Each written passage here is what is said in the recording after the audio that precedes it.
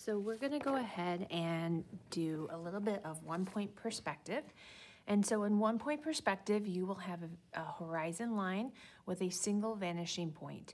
And so with one-point perspective, you have either vertical lines, horizontal lines, or diagonal lines. And those diagonal lines typically go to your vanishing point. So this handout can be found on the Canvas site if you're so interested in it. It goes through how to do all of these things step by step. It shows you how to do it if it was on the top right corner.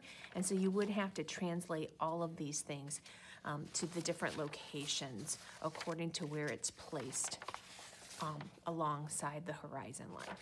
So let's go ahead and begin. I'm going to go ahead and turn here so that I have this as a guide for what we're going to do inside them. So I'm going to make a few different videos. So for this time, we're going to go ahead and put the horizon line right in the middle of our page. And then in that middle of the page, we're going to make a little X so that we have a small point, and that's going to be our vanishing point. So what I'd like you to do first is to start with 3 rectangles on the top, 3 rectangles on the horizon, and 3 rectangles below the horizon. They don't have to be the same size. I would suggest that they be at least an inch across and down.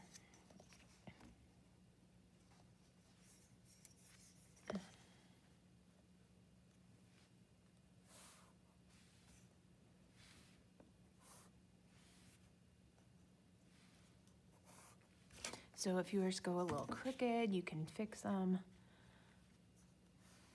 I'm working kind of at a strange angle, so hopefully they're looking straight. Actually, since I'm going to do letters on this one, I think I'm going to go ahead and make it look a little wider.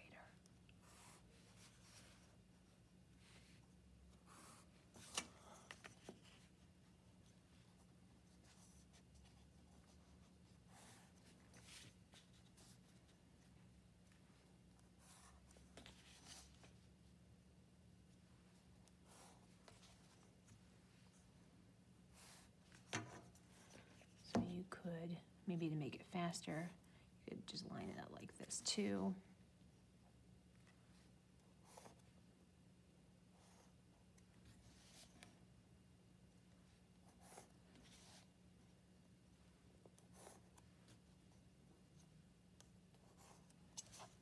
You go crooked, you can always clean it up with your eraser.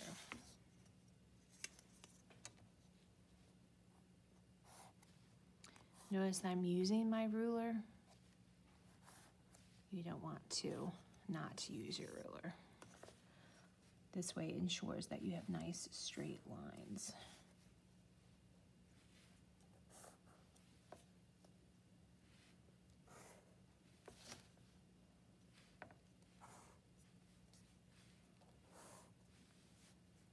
Any extra lines that you have, you can always just erase them away.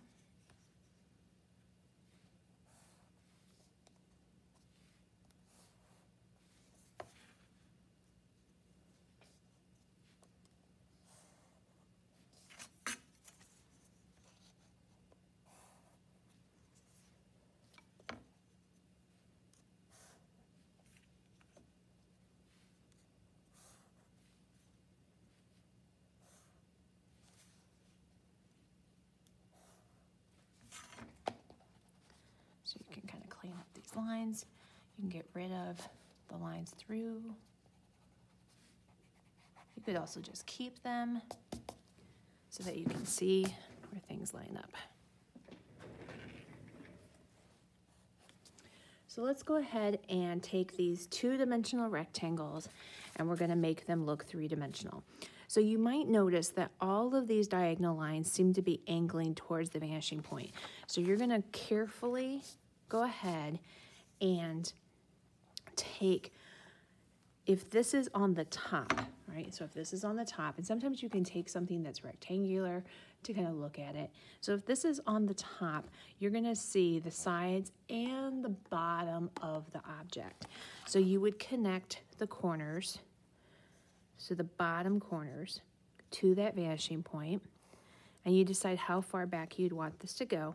Now, if you're drawing, you know, a building or whatnot, or you have a photo reference, that will help you sometimes decide on your dimensions. But you want to make sure you adjust the ruler every time you move it so that it aligns to your vanishing point. And then once you have all these lines, right, going to your vanishing point, you're going to mimic. So if this vertical line, if this is a vertical line in the front, it has to be a vertical line in the back, right? Because these lines would be parallel. And then if this is horizontal, you're going to slide this down here, and this would be horizontal. So when you have something above your horizon is your line of vision, you would see underneath of it, and if it's to the left of you, you'd see the right as well as the bottom. Okay, so let's go ahead and do one that is on the right side of the vanishing point, and now it's on the horizon. So I take these two corners that are closest to the vanishing point, and line them up to this point on the horizon where our eyes can no longer see.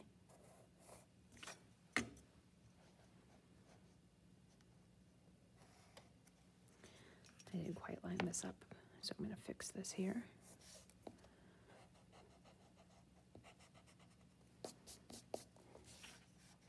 All right, so if this is on the horizon, you wouldn't see above it or below it, you would just see to the side. And then I'm going to do one directly underneath the vanishing point.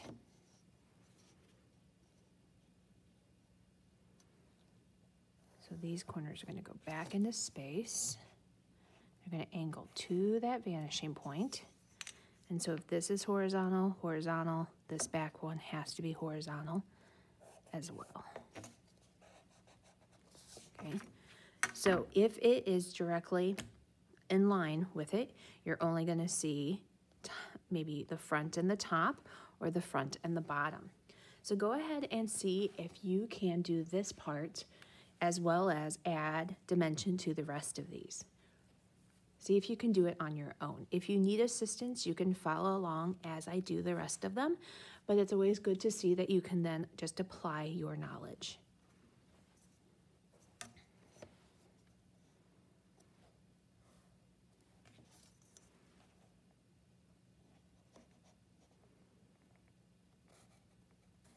So I'm lining up to the vanishing point, going horizontal. Since the front is horizontal, the back's going to be horizontal too.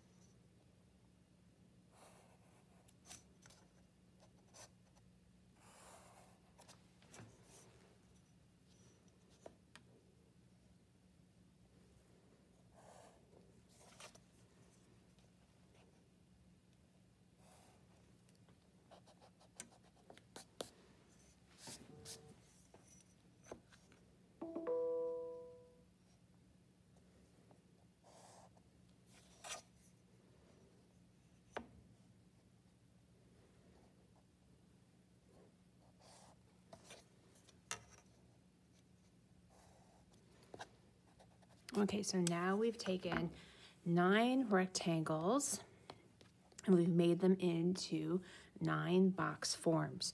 So notice once again that when things are on the horizon, you only see the fronts, and then depending on if it's on the left, you would see the right side.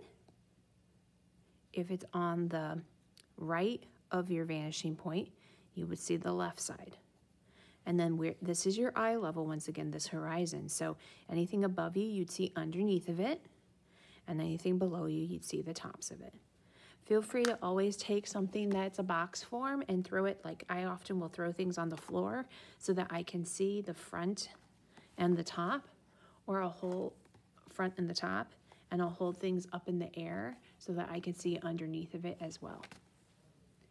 We'll continue in a couple other videos.